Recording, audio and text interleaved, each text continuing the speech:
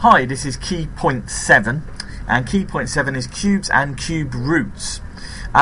First of all, we need to define what we think of as a cube number. So these are the cubed numbers here. They are 1, 8, 27, 64 and 125.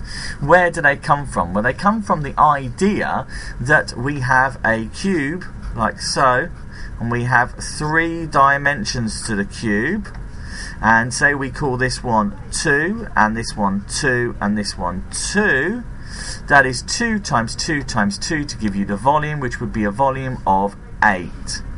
So we can see a cube with 2 as all the dimensions would give you a value of 8. Okay? And so the other cube numbers, 1, 8, 27, 64, 125, etc., come from these calculations here. 1 times 1 times 1 is obviously 1. This is 8. Now this is commonly mistaken for the number 6, because people think it's 3 times 2, which it isn't. It's 2 times 2, which is 4, times 2, which is 8. 3 times 3, which is 9, times 3 is 27. 4 times 4 is 16, times another 4 is 64. And 5 times 5, 25, times another 5 is 125. Those are probably all the cube numbers you will need to know for foundation. Okay? So now we're going to start moving on to explain what a cube root is. So let's work through this.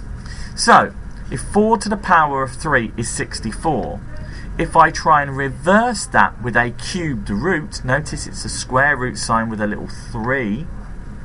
The cube root of 64 takes me back to the original base number, which is 4. This cube root reverses cubing. Okay, it reverses cubing. So now, let's have a look at the cube root of 8. The cube root of 8 we know is 2, because we know 2 times 2 times 2 is 8. So that answer is 2. And what's this number going to be? The cube root of 27 is going to be 3.